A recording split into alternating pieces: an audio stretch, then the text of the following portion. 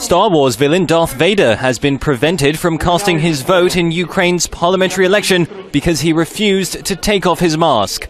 Vader is the Internet Party of Ukraine's main candidate. The party has become known for its theatrical public stunts.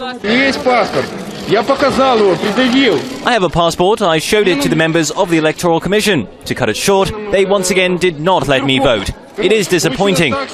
The fact that I didn't vote does not mean that the new Ukrainian empire will not be built.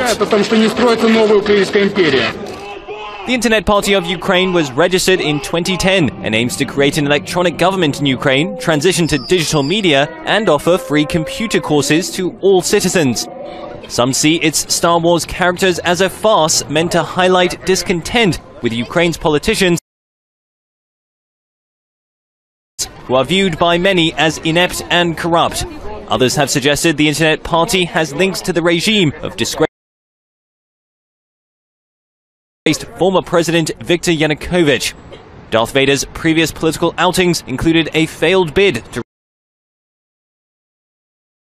run for Ukraine's presidency in 2014.